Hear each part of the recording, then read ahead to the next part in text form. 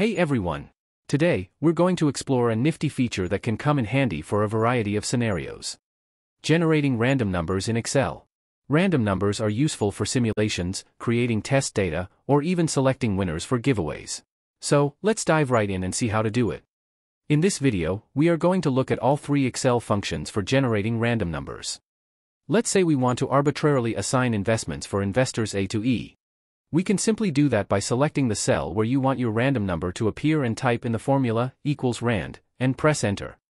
This function is going to generate a random number between 0 and 1. You can adjust the decimal places according to your requirement.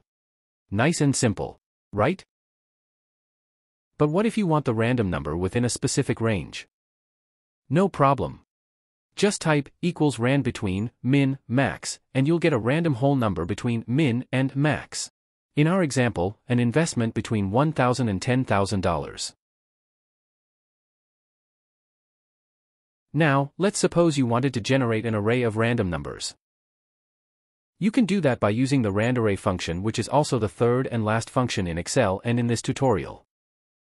For this, we want to generate random numbers for 5 rows and 1 column and between $1,000 and $10,000. In case you want whole numbers, simple add true in the syntax and there you go. And that's a wrap on generating random numbers in Excel.